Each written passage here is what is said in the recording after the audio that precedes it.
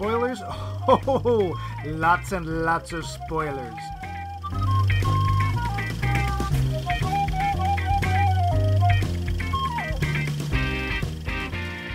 The curtain comes crashing down. The colors bleed into the night, and we are left, simple actors bereft of story, adulation, and huge stacks of bumpy bucks. But for a bumpy hut catalog, we would simply strut our time back and forth across the stage, mumbling over and over, "This is not my beautiful house. This is not my beautiful wife." None of this has anything to do with Max Mike Movies, the podcast that brings you Max, Mike, and movies every week without fail. Mostly. Or yonder is that critic defart, masterpiece Max Levine, and I be the pusher of paint, Kitschmeister Mike Luce. Say hi to the nice people. Howdy. That's it, okay. We are finally bringing our 18th series to a close. For the past 9 weeks, we've been looking at Semi-Real People, the biopic story, or stories, and this week's entry is certainly one of those. Pollock tells us not about the tasty fish, batter fried and crisp, but about the turbulent delicious. life of delicious batter fried. Sorry. Yeah. Tells us not about the tasty fish, but about the turbulent life of one of America's best-known painters. Before we get to that, we're going to get to this. You! We put out a poll question, and now we are going to hear what you had to say, although in my voice. Last week we asked, is there a book that has not yet been adapted into a movie but you wish had or would be? We got a lot of answers, some even from non-listeners, which is cool too. Let's start with the man up north, Vince. Quote, I keep hearing how someone or another wants to make Lovecraft's At the Mountains of Madness into a film, but, sorry, that's a paper, but I'm not sold it would work. My secret wish is that someone would take the super obscure Quentin Crisp fictional I love his cereal. The super obscure Quentin Crisp fictional novel, Chog. I like Quentin Quake better. Quisp. Quake! Quisp! Quake! Anyway. He wishes they would take Quentin Crisp's fictional novel, Chog, and do something with it, but it's really out there as it involves a dog that has inherited the title of Duke and fathers a child with the maid. Well, not a child, not a dog, What? a chog. End quote. Chog indeed. Okay, that sounds weird. Yeah. Next is someone masquerading as my sister. It's, in fact, my sister, Val. She says, in response to your poll question, my assistant, Stephen, instantly said, Ride a Pale Horse by Piers Anthony, just so you know, end quote. That will not be the last vote for Anthony's work. Not least from Piers himself. We can just call 1-800 Hi Piers. That was a thing. Okay, Next we hear from Cheese Boy himself, Ned. Quote, I think we're finally getting to the point in the development of special effects where a movie version of Neuromancer wouldn't be embarrassing to watch. Obviously, the visuals aren't actually the hard part. That would be the casting, the writing, and, you know, everything else. But in order to sell the movie, the online bits need to be reasonable. Otherwise, people won't be able to understand Case's obsession with the Matrix except by categorizing him as a massive nerd. Whew, deep breath there. Okay, on the harder side of things, Kim Stanley Robinson's Red Mars, Green Mars, Blue Mars trilogy is long overdue for a TV series, in my opinion. It jumps the rails a bit in the last book, but until then, the politicking and the intrigue is super compelling. Sure, you need a mega budget to make it work, what with the cast of literally about 60 people, but if Game of Thrones can do it, so can this one, end quote. Nice suggestions, That's Ned. a point. Yeah. Yeah, interesting. I actually don't know that series. I don't either. But Neuromancer, I'm actually really surprised no one's done that. It also stuns me that the only William Gibson project that ever was, I think, that was ever made in a movie. No, that's not him. Huh? No, it was Johnny Johnny Mnemonic. Oh, it was that one. I keep thinking that's Philip K. Dick. Pa, love me. Yeah, I know it's not that, but it could be. I know Dolphin Foo. No, you don't. All right. Over on Facebook, we heard from Dave, who offers, quote, if I had the budget, I would make a movie out of the Old Forest chapter of Fellowship of the Ring. I could also do an awesome movie based on the Imjin War. I don't think he meant he could, but somebody could. The Bear and the Nightingale could be nice. Also, the Sea that could work. You know that book? I do. It's basically based on Russian folk tales. Oh. It's pretty interesting, and I think there's a real Game of Thrones feel about it. I think that would really work. Cool. He also suggests the Sea of Poppies trilogy by Amitav Ghosh. I'm sure I'm saying that wrong. Could be awesome if done right, or even the Glass Palace series by the same author. Mostly, though, Dave says, books are better than the movies made from them. Well, there you go. I think Dave's generally correct. That solves that. Yeah, so Dave's saying, no, don't do it. This is your first grade teacher, Glenn. Don't do it. Next, our old friend, well, he's not old. In fact, he's younger than us, but, well, anyway. Chuck gave us a few suggestions. His suggestions include Wild Cards, A Spell for Chameleon, Ringworld, the Mistborn trilogy, the Baroque cycle, and he says, let's break Hollywood, shall we? I agree, let's. So that's 2 votes for High Piers Anthony. And to be fair, there's 412 books in the series of Xanth? I think they've actually invented a new series of mathematics to count how many Xanth books there are. Let's put it this way. There's so many books that Piers had a commercial and a 1-800 number. That's how many books there are. But quite honestly... that's another one I'm surprised nobody's tried. Yeah. Especially now, you could make it look, decent. But yeah. Wild Cards, I think somebody is making a TV show about. They are on one of the pay stations. I don't know, HBO or some such. They are apparently doing a Wild Card series, which is a good way to do it. A movie, you'd have to be too rushed, but a series that could work. Well, especially because it's not novels; it's all short stories, all cobbled together by George there are a couple R. of novels. Yeah, Jamie. A non-listener, but hey, that's okay. A friend of mine, Jamie, posted, quote, I read them mostly as an adolescent young adult and don't have quite the same obsession with them now, but the Arrows of the Queen series by Mercedes Lackey and related series are great for the screen, but have never been done, end quote. I bet, as we found, there's a lot of series like that, just ripe for the plucking, except for probably very smart authors who are like, yeah, thanks, no. Because, yeah. Val sneaks in again with some of her own thoughts. Quote, either the first Jasper Fforde novel I read, The Eyre Affair, or the one I'm reading now, Shades of Grey, would make great movies if the right studio did it. It would have to be an indie studio. Lots of CG and an all-star cast would ruin them. Could even be animated, providing Ghibli or Laika did them. End quote. Much coolness. Thanks, Val. I know of Jasper Fforde, have not read Jasper Fforde. I read a couple of them. The Eyre Affair is a lot of fun, and I think that could work. Cool. Matt says he would like a new adaptation of the Chronicles of Prydain. One could argue that the one Disney did wasn't so much an adaptation as something totally made up. Oh, that was the Black Cauldron. Yes, it was. Oh, okay. So yeah, I've heard that. I've heard the books are actually a lot better and should be given better treatment. Yeah. And lastly, Keith says, quote, they should make a movie out of Heart-Shaped Box by Joe Hill. Whew, that's a lot of answers. Thank you, Keith. Thanks, everybody. You all earned double Bumpy Bucks and the latest issue of the Bumpy Hut catalog, which exists almost someday. All of this leads to another poll question, which you can answer in ways that will astound you and which we will go over at the end of the show.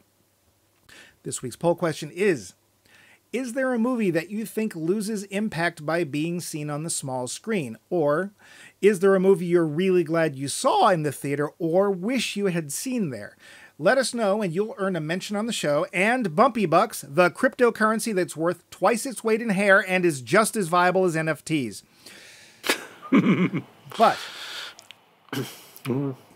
I would like to say the book that I have never seen adapted to screen, which I really think would work, is Strunk and White's Elements of Style. I think that would be a real family fun fest. I did forget to ask you, but now I know why. Yes. I was hoping for Robert's Rules. I think that would make a great TV series. Robert's Rules. Yeah, that's exciting. No, is there a book that you're like, I'd really love this to be? Not really. I usually don't think of, when I read a book, it's like, oh, wow, I'd love to see this on the screen. I don't know. I tend to see them as separate entities. Yeah. When I hear that like a book I really like is about to be made into a movie, my response is usually, I think you're quoting like Grandpa. Yep. So yeah, I can't really think of any that I've read that have not, that someone has at least not attempted to make into a movie. There's a bunch I would like to see. Quite honestly, and it would need to be trippy and weird, but I would love to see the Elric books made into a series or a movie. But again... Oh, that'd be cheerful. Well, yeah, that too. But it's like, dude, you have to be like tripping to watch. It has to be like that. You can't like try to make it, I don't know, make sense. There's also a science fiction book a bunch of us have read. I've read it, I don't know, 6, 7 times. And I think it would make a great TV series or some limited sort of series. It's a book by Mike Resnick called Santiago. I adore Santiago. Even the follow-up wasn't bad. But Santiago, and heck, I'm surprised. I think somebody was trying to do this at some point and they didn't. But at least just the first series, none of the rest of them. The first series of the Chronicles of Amber, I think would work very well. I thought someone did try that. I thought they were going to, but I don't think it ever mini-series or something, happened. and I thought someone made it and just nobody watched it. That might have happened. Yeah.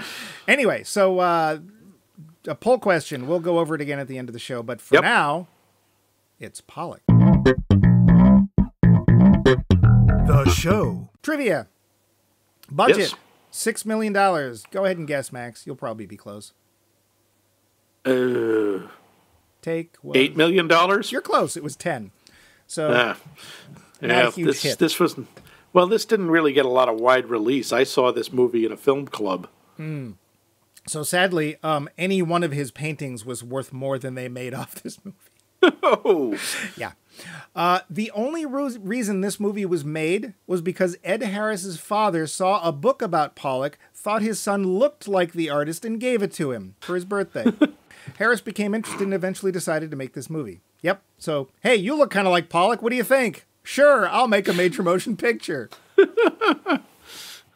Harris directed this movie. People have done it for weirder reasons. Yeah, and some far worse than that. So, Harris directed this movie not because he wanted to direct, but because he'd been with the project for so long, he didn't want anybody else to. Oh. Well, as it turned out, a lot of other people involved were like, yeah, he was the only one who knew the material, who knew all the research stuff as well as he did. So it seemed stupid to get somebody else to come in who would have to get up to speed. So Ed Harris, a method actor, not only collapsed on set from pushing himself too hard, halted filming for 6 weeks so he could gain 30 pounds and grow a scruffy beard for the final scenes of Pollock's life. Yeah. Wow. Yep, that is not a fat suit. Ed Harris's father plays the veterinarian later in the movie. Yeah. Neat.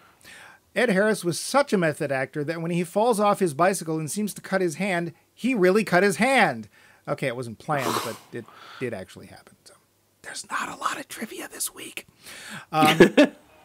Original choices for Pollock include Jack Nicholson and Robert De Niro. Sure, but don't most male roles... I mean, that's pretty much true. Yeah. Like, even Pac-Man, I'm sure. It's like, could we get De Niro? Yeah, you know. No. It's a federal law that any major dramatic male role has to be offered to Robert De Niro before anyone else. Oh. It's the law. You can be in quite serious trouble if you don't. It's ape law! Yep. That's right. He was offered Charlton Heston's part. He had to be. See? Utterly unrecognizable. I'm sorry, go ahead. What? You know, hey, well, you blew it up. You blew it up. Damn you all to hell. Damn you all to hell. Yeah, De Niro could have pulled it off. I thought I heard a little Brando sneaking in there. Just a little. Anyway, utterly unrecognizable Bud Cort, last seen in episode 124's Harold and Maude, plays Howard Putzel in this movie. No idea. Yeah, apparently it's like, hey, there's Bud Cort. Let's give him a part. Yeah. The exteriors of Pollock's real Long Island home and studio were used. All the interior shots were done on sound stages located nearby. The film was nominated for 2 Academy Awards for actors Ed Harris and Marcia Gay Harden. Harden won for Best Supporting Actress. Ed Harris was in a movie called Night Riders. Do you remember Night Riders? It was the King Arthur tale told on motorcycles, and it had Brother Blue in it. Oh, Lord. Who was he? A knight. But okay. It was one of his earliest Night number movies. 4. Okay. Yeah. Night Riders. Look it up. Lord. Wow. And lastly, Marcia Gay Harden was so mean she once shot a man just for snoring. Oh, she did not. That's John Wesley Hardin. It's not even spelled the same way. Well, yes, it is. But I told you there wasn't... Lord, they're not related, are they? I don't know. She is mean. That's what I've heard. Mean. You have not. It's apparently really nice. She does have the look and feel of hand-tooled saddle leather. God, you are horrible this week. I'm being horrible because she actually is a great actor. You really are. So, yeah. She is terrific. Do you know any trivia about this film? No, I do have to say Marcia Gay Harden does a really good Brooklyn accent from someone from La Jolla, California. Or is it La Jolla? It is, in fact, La Jolla. I don't know. It's spelled La Jolla. Yeah. Don't bring your foreign pronunciations over here, you weirdo Californians. Right. So we'll be insulting more groups later on, but for now, let's. Hey, you guys from North Dakota. You know what I think of you? And there they are caring. Okay. Yeah. Now we have the plot. Both of them. It's the early 1940s, and Jackson Pollock, played by Ed Harris, lives with one of his 5 brothers in New York City. He's a drunk and is getting to be too much for Pollock's sister-in-law to handle. She wants him out. 4F because of his neurotic tendencies. Oh, we'll be talking about that. He's more or less free to paint. Out of nowhere, Lee Krasner, played by Marcia Gay Harden, played by Marcia Gay Harden, herself an accomplished abstract painter, seeks Pollock out to see his studio and his work. Impressed, she invites him over to her studio. Eventually showing up, he too is impressed. After some coffee and exceedingly awkward sex, they become a couple. Jackson's brother Sandy, worried he might be drafted, takes a job working for the war effort in Connecticut. His leaving throws Jackson over the edge. Going on a drinking binge, he wakes up somewhere less than wonderful and is left in the care of his girlfriend Lee. Trying to break into the New York art world, largely through Krasner's efforts and dedication, he eventually earns the notice of arts patron Peggy Guggenheim. It's Crazy Guggenheim. Yeah. And I didn't write this in, but as played by Ed Harris's wife, Amy Madigan. She ends up giving him not only his first solo show at her Art of the 20th Century gallery, she pays him a stipend, gives him a commission to paint a huge mural for her... Mural. This week. She was painting Merle Haggard for That's him. right. He gives... let's start again, shall we? There will be a huge edit that no one will know about. So... She ends up giving him not only his first solo show at her Art of the 20th Century gallery, she pays him a stipend, gives him a commission to paint a huge mural for her apartment, and the confidence to start breaking open his own art. Eventually, it's obvious that the city and booze are tearing Pollock apart. If he's going to make it at all, he needs to get out. Krasner decides that they're going to leave for Long Island, and that if he wants her to stay, he has to marry her. He agrees. They move to a small house, and Jackson starts the most prolific and successful arc of his career. In his new home and away from booze, he finds a new language of abstract work, using orchestrated drips and splatters that earns not only a full-color spread in Life magazine, but sold-out shows as well. Unable to deal with success, not getting the acceptance he actually needs, and pushed into doing a film of his working that he doesn't want to do, Pollock goes off the wagon and begins his downward spiral. Lee leaves for a trip to Europe. Pollock invites his mistress to the house and, in a tragic evening, drives his car off the road while drunk, killing himself and his mistress' friend. The end. The lowdown. Yeah. That covers it. Not entirely unlike Jim Morrison. I'm drunk, I'm known, I'm drunk, I'm famous, I'm drunk, I'm dead. Yeah. So the usual question... It's kind of surprising. Go ahead. Sorry. No, go ahead. It's kind of surprising who shows up in this movie. I mean, at one point there's, oh good Lord, there's Val Kilmer as Willem de Kooning. Yep.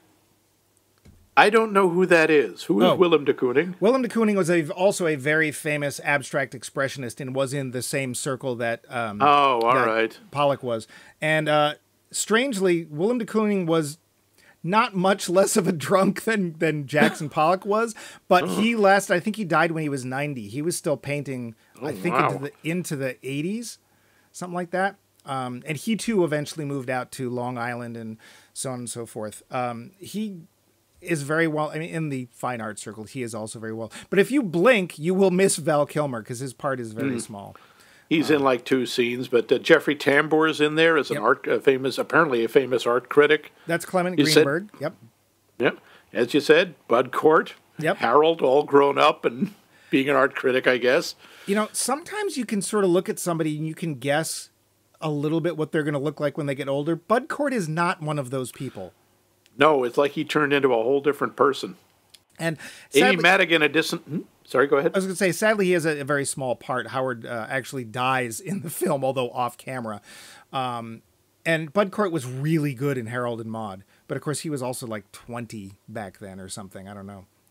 So yeah, I don't think he never hit anything quite as big as that. But Amy Madigan, in addition to being Ed Harris's wife, is a pretty serious actor in her own right. Oh, yeah. She's been in a ton of stuff. Yeah, she was really good in this. I mean, Moo Goo Goo Goo is not a huge role, but she plays it very well. And it's just like, I do not climb 5 flights of stairs for nobody home. I have weak ankles. Yeah, it was actually nice to see her without that fright wig because sadly Peggy Guggenheim did have kind of large hair and Amy Madigan doesn't. Yeah, I watched a little making of afterwards and I got to see what she looked like without that. One of the things that they kind of leave out is that one of Pollock's brothers, Charles, was a painter. He does show up briefly visiting them in the Long Island, I think it's Springs, Long Island, home. Oh, okay. And he briefly mentions that he's painting and that he's painting under a different name. And the only thing Jackson can offer back is, why would you do that? Charles just looks sort of crestfallen. It's like, oh, okay, I'll just stop talking.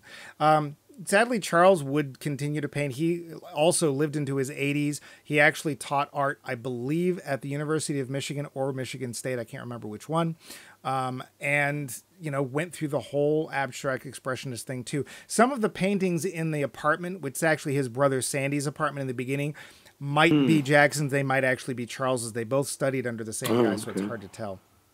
But I was going to ask the usual question. I think you kind of answered it earlier. Did you see this when it came out? I saw this before it came out. Oh. I was a member of a Sunday cinema club, and we would see movies that were either independent or foreign films before they went into wide release. Oh, is this that club? Yeah. Roll the dice, you might get some, Eastern European children dying for the next 2 hours kind of club? That was one particularly bad year. There was like every other movie involved children dying horribly. That was a depressing series. But that was also how I got to see Bend It Like Beckham before it came out, and The Station Agent, and a bunch of stuff. And yeah, they showed Pollock. Mm-hmm. And mainly, the thing was most of the movies that we saw were starring people I'd never heard of. Oh. So I'm sitting there going, oh my God, it's Major Glenn, or Colonel Glenn, from, Ed Harris from The Right Stuff, and there's Marcia Gay Harden, I knew who she was, and all these other people. And hey, it's the guy from Top Secret, Val Kilmer. So yeah. I didn't really know. So yeah, I did. What about you? Did you see when it came out? I think so. I honestly don't remember. I believe so, and I think that the thing was that I was, this is giving something away. I was so enamored with the film that I bought the DVD the second it was available because I remember seeing it multiple times, roughly when it would have come out. So I think so. And Ed Harris, to me, the reason I knew Ed Harris was from The Abyss. And sure. I know he had done work before then, but when I saw The Abyss, I didn't know who the heck he was. But it's like, who's this guy? He's this great everyman character. I really liked him in The Abyss. It's like, I want to know this guy. I don't know if I actually want to know Ed Harris because he's a method actor, which says, apparently he was very serious on set. He does not, there's probably not a lot of goofy, fun outtakes and stuff. Yeah, method actors tend to be really good, but they tend to be a lot. Yeah. But I do like him. I saw he had a great performance in a movie that most people can't stand called The Hours, which starred, boy. Gods, what is her name? Nicole Kidman. Yep. Julianne Moore is in it. Right. Toni Collette. Great acting. Really good acting. yeah. Not a happy movie. No, not a happy movie. Again, as you say, it is an actor's movie. It's a you know, amazing performances all around, but it's one of those where it's like, putting rocks in your clothing and walking into the river. That sounds like a great idea now that I have seen this movie. Find me a river. Yeah. Who is afraid of Virginia Woolf? That's what I want to know. Apparently the Thames. So the acting in this film, Jeffrey Tambor is an interesting actor in here because Jeffrey Tambor seems perfectly at home doing drama and comedy because he was on, was it the Larry Sanders Show? The Larry Sanders Show, yes. Yeah. And as Hank Kingsley, and he plays this goofy jerk, and he's wonderful, but he's also does a great job in Transparent as a man transitioning to being a woman, and he often plays bad guys. He plays, lovable klutzes. He's got real range. Yeah, and he does great. Now, to be fair, I don't know anything about Clement and Greenberg, the real person. They're both bald, but that otherwise seemed to be the only the things they had in common. I don't know. I don't know how he sounds, but he comes off as very erudite, very sure of himself, and his opinions. That's what he does is he writes about art. And quite honestly, he was I went and did some research. He was one of the biggest literary champions of the abstract expressionists. And there was a big shift because up till this point, art was still centered in Paris. And all of the big art names had come from Europe and were doing their biggest work in Paris. Of course, Picasso was far from done. He was in the 40s. He was still very much a big thing. And everyone compares themselves to I literally forgot the name of the guy I just said. Picasso. Yeah. Hello? Are we supposed to, is that just, we're supposed to know that? That's why Pollock hates Picasso so much? I mean, the first time we ever run into the character, he's drunk, his brother's trying to carry him upstairs, and he's screaming, F Picasso, F Picasso at the top of his lungs. I would say that this is a movie that's really not giving you any kind of primer in some ways. So if you're interested in the factual doings of the art world of New York in the 40s, which are actually pretty fascinating, they're not going to tell you any of that. So in some ways, yeah, you're supposed to know. But to be fair, if people know one artist, one fine artist, there's one of two names they're probably going to know. It's going to be Picasso or it's going to be Rembrandt. So, but yeah, Jeffrey Tambor, he's great. He's not there much, but he is this absolute stone in the quickly running brook that is Jackson Pollock. He sits there and goes, paint is paint. He's basically telling Pollock, you're trying to do too much. I can't tell you why it's wrong, but it's not right. And then later he's like, yeah, you've got it. And it made a difference. That's probably why a lot of people went to see his paintings when initially they didn't. It's just some of the stuff he says, I don't understand. He's like, what is it? It's gorgeous, Pollock, but gorgeous isn't enough. Well, so okay. Okay, I'm a fine arts nerd, so this kind of stuff I get. And I didn't before I saw this film, but being pretty isn't enough, is what he's saying. There needs to be something in it. There has to be something that actually grabs the person's attention and holds it longer than the second that, oh, that's nice, and you move on. So if you want to be a serious artist, if you want to be taken seriously, if you want to make the big money, there has to be more to it than just pretty. There were some of those, like when, at one point when Pollock is starting to do his drip painting, the thing he would... As someone who is not a fine arts nerd or even a fine arts appreciator, really, I mean, I like me a nice picture of dogs playing poker, the classics, but... Of course you do. The thing I know Jackson Pollock for, I actually didn't know he did before I saw the movie. I didn't know he did anything else, were those famous paintings where basically he puts the canvas on the floor and drips paint on it. Mm-hmm. And when he's doing that at one point, Lee Krasner comes in, looks at it, and goes, "You've done it, Pollock. You've cracked it wide open." And I have this in my notes. Huh? What has he cracked? Huh? What? I didn't understand that. Does that mean she thought he had really figured out the essence of abstract art?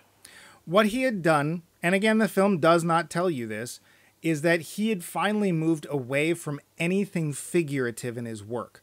There was nothing in the paintings that was meant to represent anything. He was basically painting from pure emotion. And that might be one of the ways that the movie fails. And I'm really glad to hear your view to this, because I get it, right? I'm sitting there hearing, I hear that, and it's like, oh, I totally know what she's talking about. But the movie doesn't tell you. And in fact, when she says it, we're not looking at the painting, we're looking at her. But that's what the deal is that he was, and I will tell you, as having somebody who's done some abstract work, it is really hard to paint something that doesn't look like something. Because you're sitting there painting, and your brain, even subconsciously, is trying to make it look like a person or a hand or a face or something. Like, it's your brain doesn't want to just depict nothing or emotion or whatever. And that's what he was trying to do. And even Picasso, at his height, all of his work was figurative. There just wasn't anything that wasn't meant to represent a specific thing. He might be trying to represent it in a different way, such as Cubism, etc. But Picasso never really did pure abstraction. And that's what the abstract expressionists were all about. They were all about trying to depict things, not necessarily in a figurative way. Some of them did. De Kooning did. He actually did a lot of female nudes, although you have to be told that that's what they are, because you wouldn't know otherwise. But yeah, that's what he had managed to do. One of the cool things is that when you see Ed Harris painting, Ed Harris is painting. Oh, okay. And it is the only movie I've ever seen about a painter where I actually believe that the person is painting. There was a film that came out not long after this about Frida Kahlo, and it starred Salma Hayek. Thank you. And I think Salma Hayek did a great job as Frida Kahlo, but I didn't believe for an instant she was painting. Like, there was just no feeling that she was painting. And they did some really cool stuff. So that big mural, there's one point where he has to paint this mural for Peggy Guggenheim. It is 8 by 30 feet. Yeah. Originally, he was supposed to paint it on the wall of her apartment, but he did it on a canvas so it'd be portable. Yeah, somebody convinced him. It was somebody famous. I can't remember who it was, but somebody said, don't do that. Put it on canvas. And the legend is that he painted it in one night. That may or may not be true, but that's how it's best known. So that's why they depict it the way they did.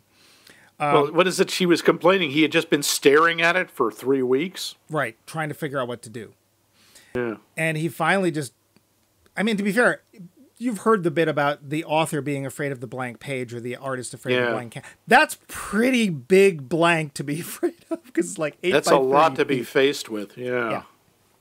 So what they did was they got scene painters, flats for stage. They got scene painters, and they basically recreated the painting in reverse. So they have a nice big blank canvas, and they said, Ed, just go to town, just paint. So Ed would paint.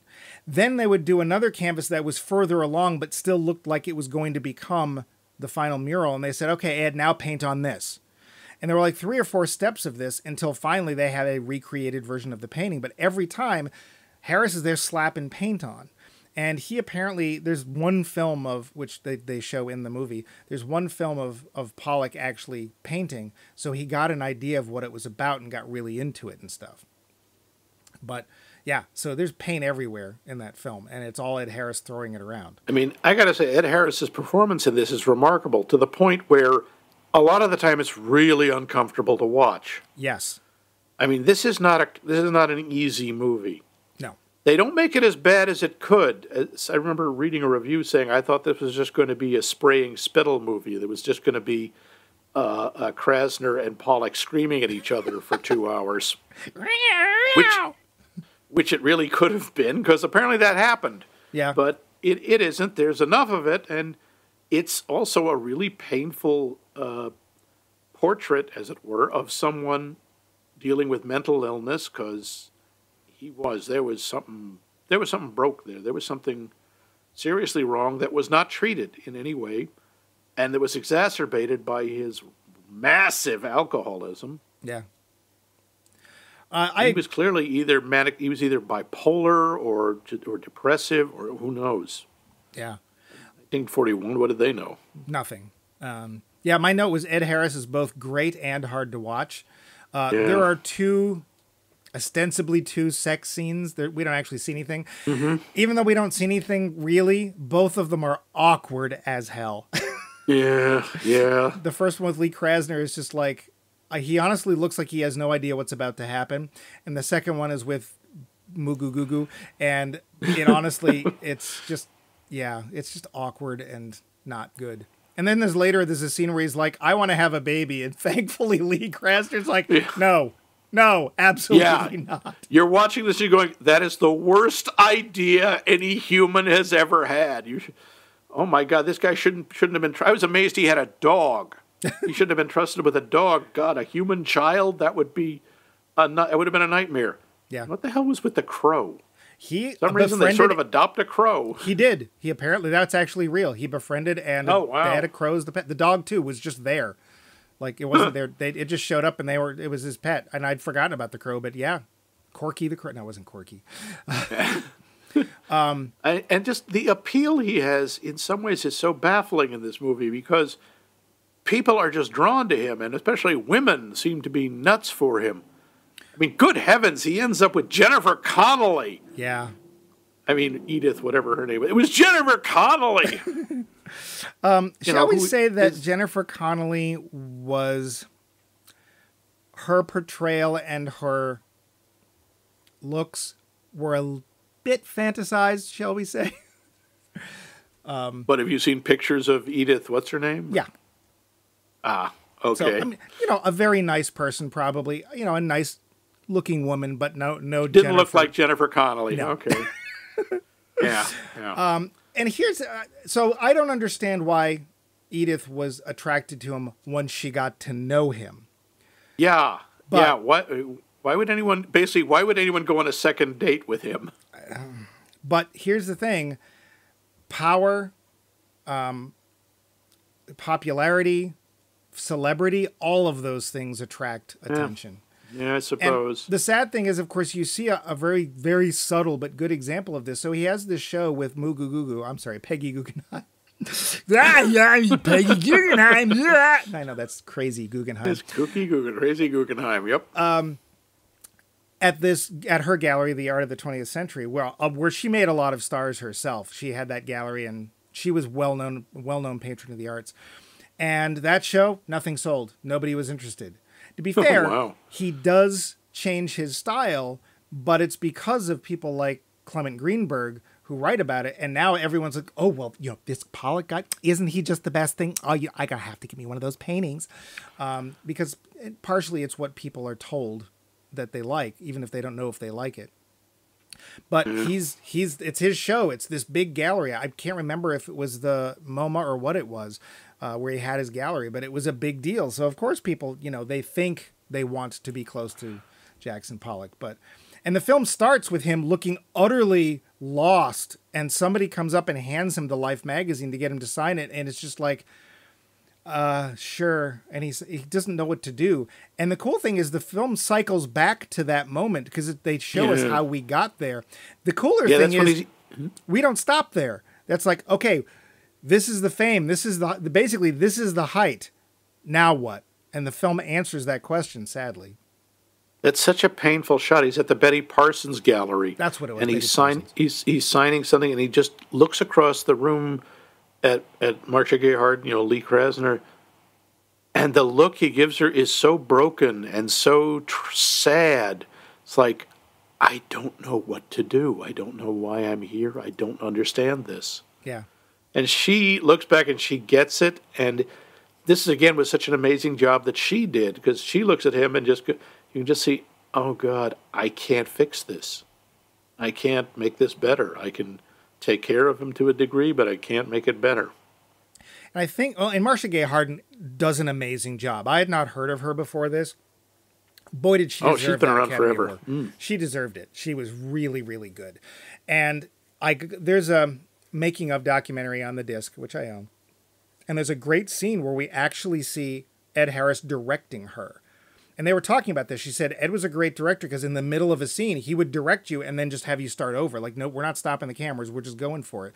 And one of her lines is when Pollock says, I want to have a kid, and they're having an argument. And her final word on it is, I am not bringing a child into that. And you get to see her do it. And then Ed Harris is like, no, do it again. And it's very gruff and very demanding, but you can tell this is an actor's director. This is a director who gets it and will give you, and some of them said that he gave us what we needed to get to the best. So demanding, but yeah, that's partially why that performance came out. And you see the alternate take and it's like, okay, there's a huge difference. But she's great. And Krasner, I don't know if she actually nails Krasner so much, but because I've seen some interviews with her later on, and to be fair, she was much older. But Krasner's both not taking any crap and is also the person who can see the genius in him the best. And what's really killing her is what it takes to actually get it out. Because later in the film, she's just like, just paint. You know, it's like, I don't care what else you do. She's even sort of waving her hand at the liaison that she knows he's having, just for him to do what he's meant to do, and she can't even get him to do that. It's such a strange relationship that what she seems to be in love with is his talent. And what she'll put up with anything else as long as he paints, as long as he creates. Even though it's overshadowing her, it's overshadowing her work. She just thinks he's that amazing. Yeah. And in a way he's one of those people, one of those artists specifically who unfortunately you can't take out of their time, because the impact that their work had is tied directly to when they made it. Because if we look at it now, it's like, yeah, big deal. And how many times have you heard my kid can do that? Hey, guess what? No, they can't.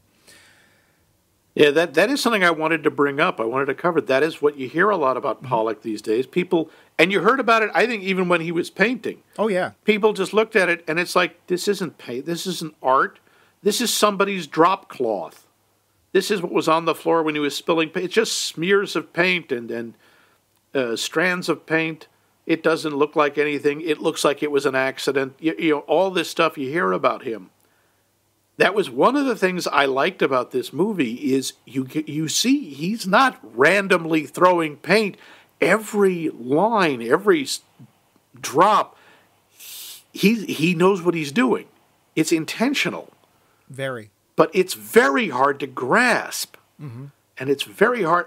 Abstract art usually just leaves me in the dust. I don't understand it. I don't get it. Yeah. And I've understood that criticism. People say, my kid could do this, because on the surface, it looks like anybody could do that. But it turns out not to be, because I just don't know why. Well, part of the problem with abstract art is that the more abstract you get, the less you're actually giving the audience to grab a hold of, right? So if you look at even something like by, some of the post-impressionists like Van Gogh or... not Gauguin, the other one, I can't think of his name. The father of us all, I should know, the grandfather of us all, as Picasso put it. I can't think of his name. He was French, whatever. Matisse? You look at it, huh? No, not Matisse. Matisse. He's in this. He's a Fauvist. He was French. Yes, he was. Yeah. Are all artists French? I win. Yes, I think so.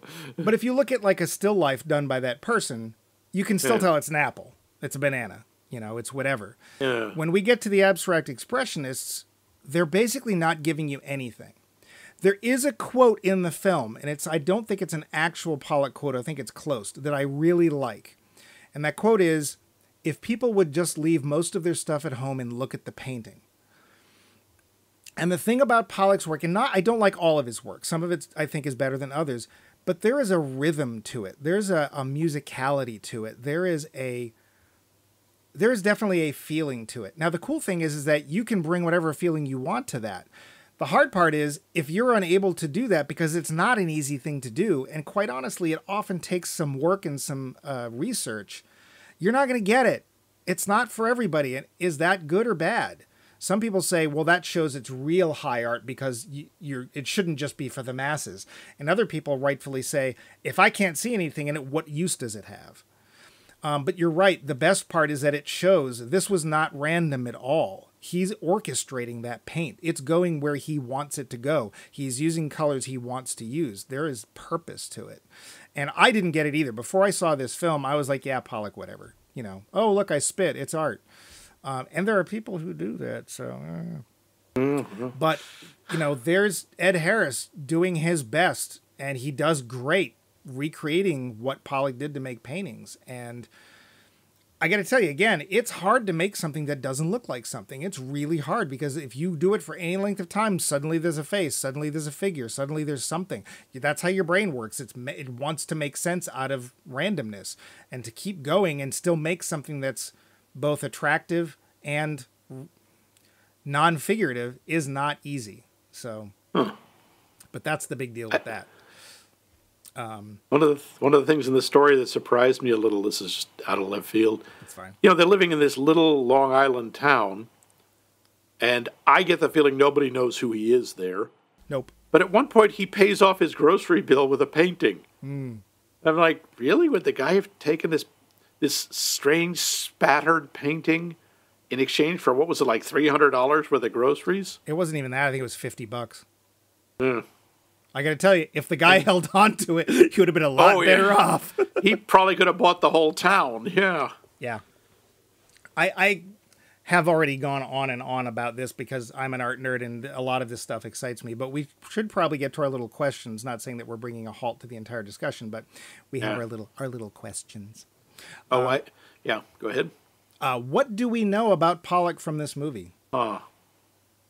That's actually a little tricky. We see a lot of what he does. We don't know a lot of the inner stuff. We don't know what made him the way he is. We don't know why he's the way he is. We don't know a lot of his inner life, except that he's a lot of pain and a lot of turmoil. We don't know what drives him.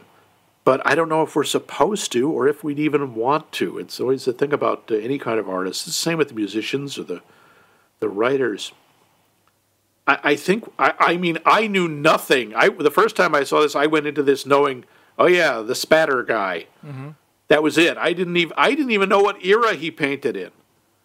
But so you learn a fair amount. You learn some of his history, even though what the movie only covers, 7 years? No, it starts in 1941. Oh, right, 41, 56. So it's 15 years out of his life, which admittedly is about a third of his life because he was 44 when he died. Something like 44, 45, something like that. He was in his 40s. He was comparatively young.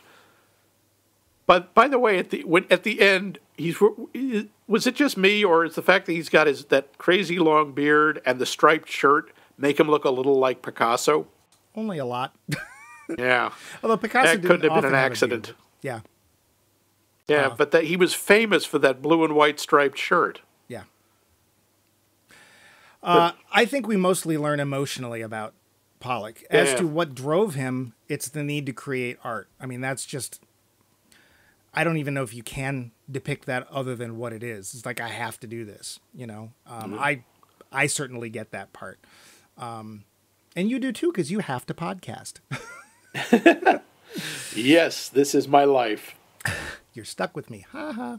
Ha ha. How accurate was the depiction? I don't know. I read a little bit about it, and apparently, at least in terms of the tone, it was very accurate. That's kind of how people saw him.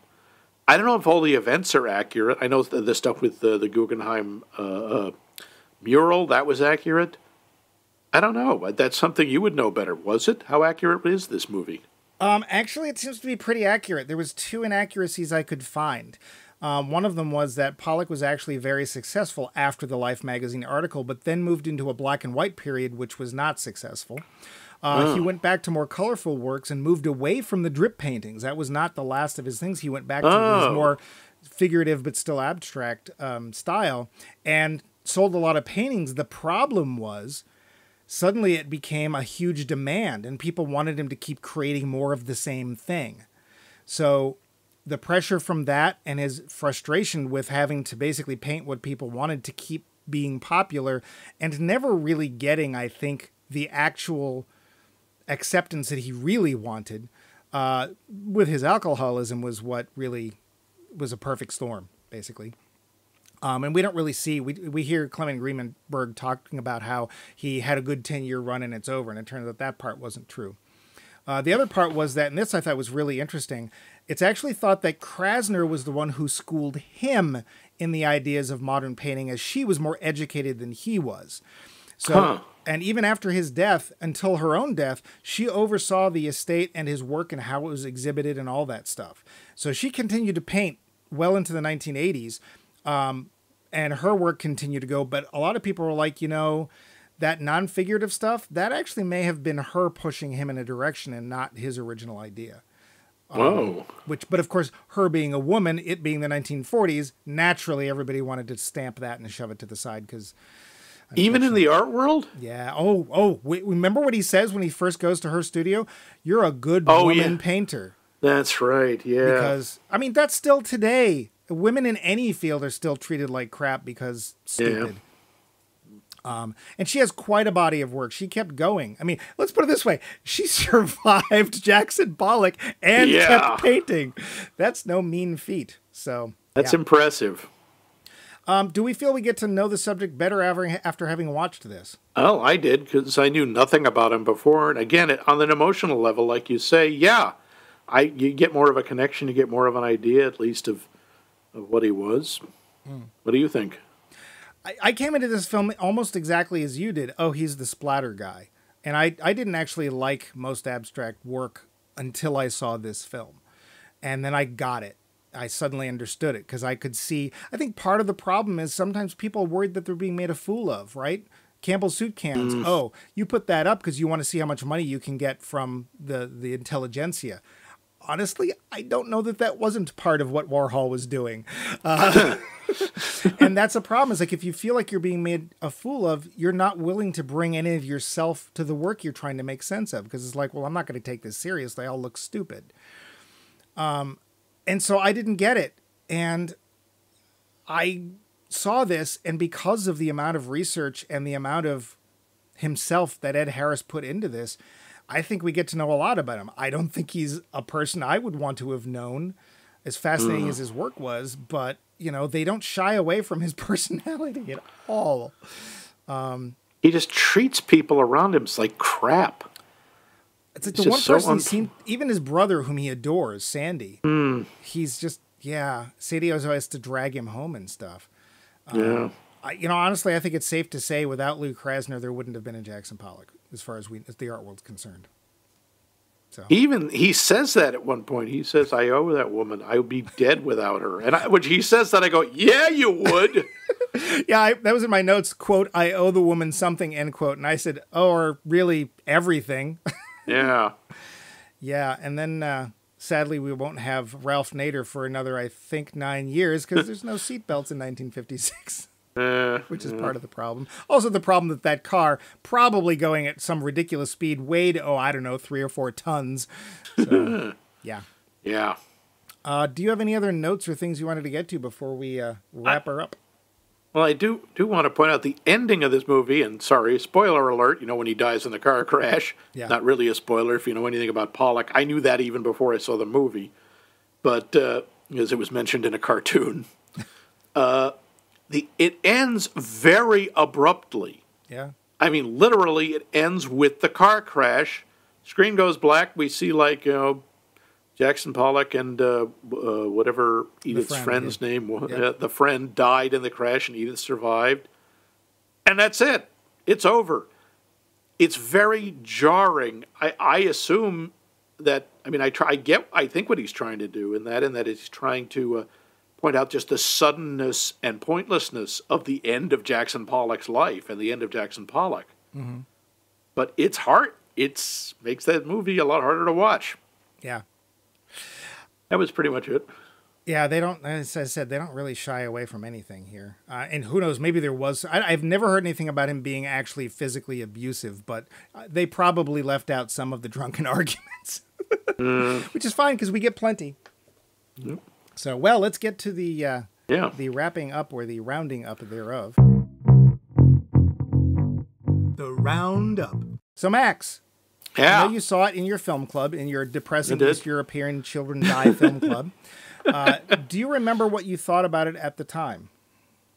I remember thinking these were some amazing performances, and I never wanted to see this movie again. You're welcome. Yeah, thank you. What did you think about it after the second time you saw it for the show? Very similar. I think this is really an actor's movie. I think the performances are terrific. I think it does end very abruptly. There's so much more that it's kind of frustrating because I wish I knew more. I wish I'd gotten a little bit more of his inner life, of what was driving him, what made him like that. I wish I had seen more of the art scene itself. The bits and pieces we see are really interesting. Who was this artist Val Kilmer, or Willem de Kooning? He's Batman. Oh, who are these other people? Peggy Guggenheim. You're just supposed to know who. Now, admittedly, I knew who Peggy Guggenheim was. Because I live in the Northeast and I'm alive. You might have heard of her grandfather. He made this building. Yeah, the upside down cake box. Very weird. Well, to be fair, he didn't design it. That was Frank Lloyd Wright. But whatever. That explains a lot. I don't like that museum, but anyway. A lot of people don't. You try to hang paintings on round walls. Paintings. I would have loved to see paintings. The stuff they have there? Anyway. Broken television sets upside down in urinals with that's old Huffy bike tires attached to them.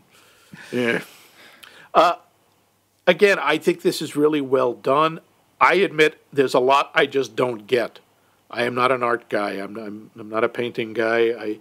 A lot of it is over my head, and I don't get. But I thought the performances were terrific. But again, this is so hard to watch because they don't shy away. They show you he was incredibly hard to be around. What about you? I mean, I think you've kind of given it away how important this movie was to you. Oops. Yeah. Again, it came at a point for me that I was just trying to start to explore fine art. I was finally ready for it. There's actually one point where I watched the DVD. I was watching the DVD. I was finishing up a painting. I can't remember what it was, but I was finishing up and I was still like, the movie just got me into this groove. And I did an abstract painting right in about 20 minutes right after that. That remains one of my favorite paintings that I've ever done. It's actually hanging on the wall behind me. You can't see it because I have a little zoom backdrop. And I was suddenly interested in the way that you wish you were when you were in college. I was interested in fine art. I think it's easier for me because I do know who a lot of these people were, or I was interested enough to go and look them up because I didn't know who they were. I've done things like read a big, thick Pulitzer Prize-winning biography of Willem de Kooning, so I know that whole thing.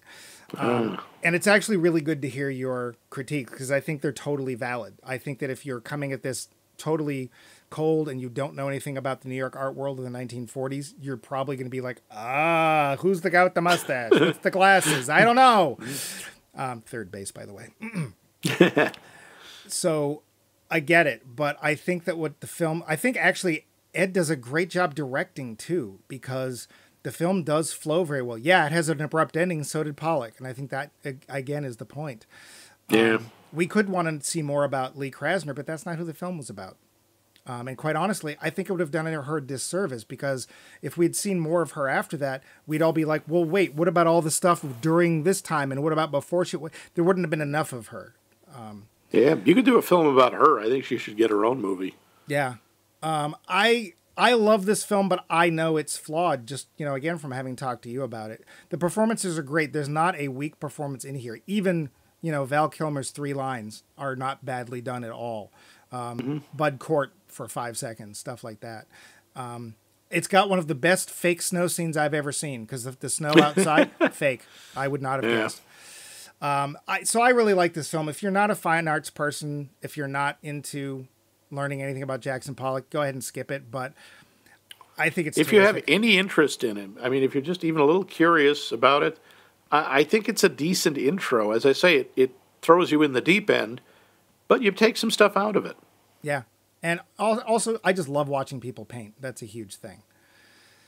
So let's go back over this week's poll question before we have to wrap up this series. But this week's poll question again: is there a movie that you're really glad you saw in a theater, or you wish you had seen there, because you think it would lose impact by being seen on the small screen?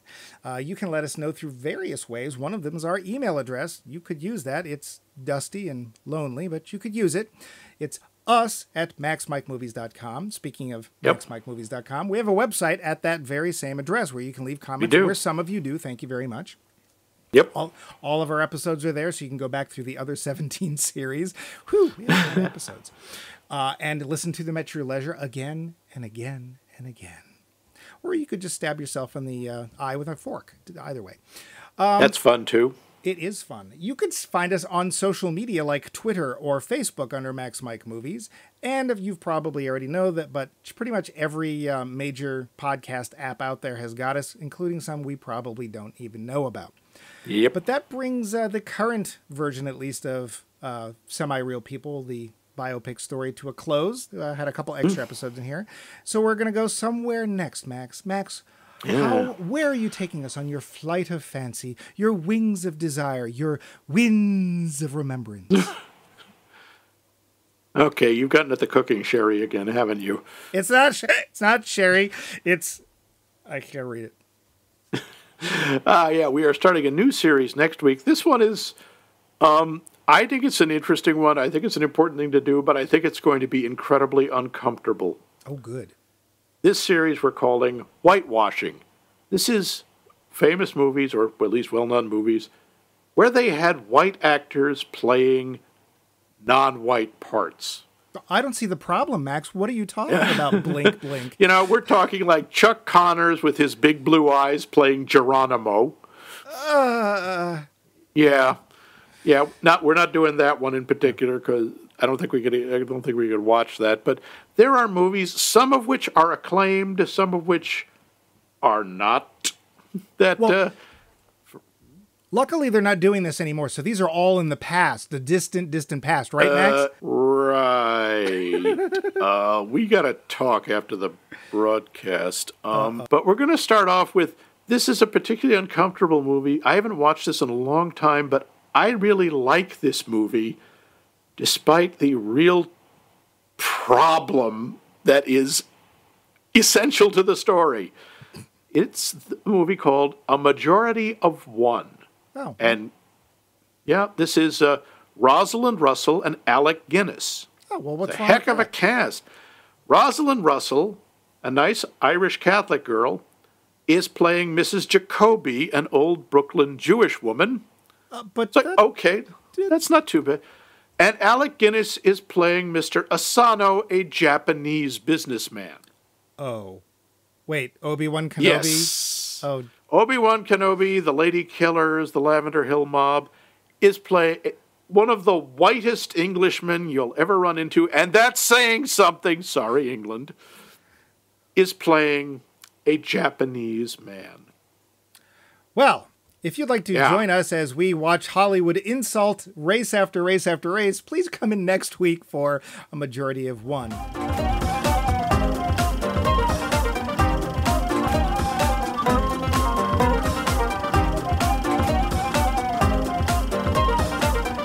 This has been a co-production of The Voice of Max and The Movie Wrench.